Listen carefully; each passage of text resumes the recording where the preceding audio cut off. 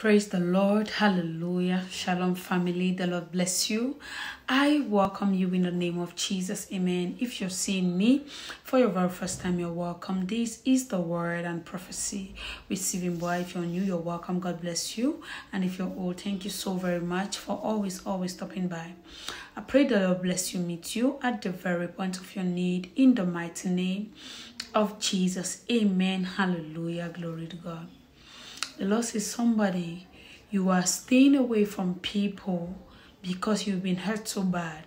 Now, you were in a relationship before and this person hurt you so bad. And right now, you don't want to get married. Right now, you don't want to get into another relationship. But there is somebody around you right now. The person is giving you a lot of joy. The person wants a serious relationship with you. But you are now the problem. And your problem is because you are scared that this person is going to hurt you.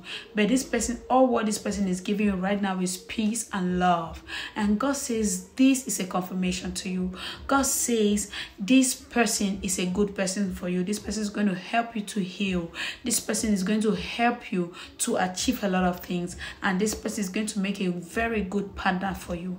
Now, this prophetic word is not for everybody. This prophetic word for somebody you've been hurt before and you denied yourself not to get into another relationship. This is your prophetic word.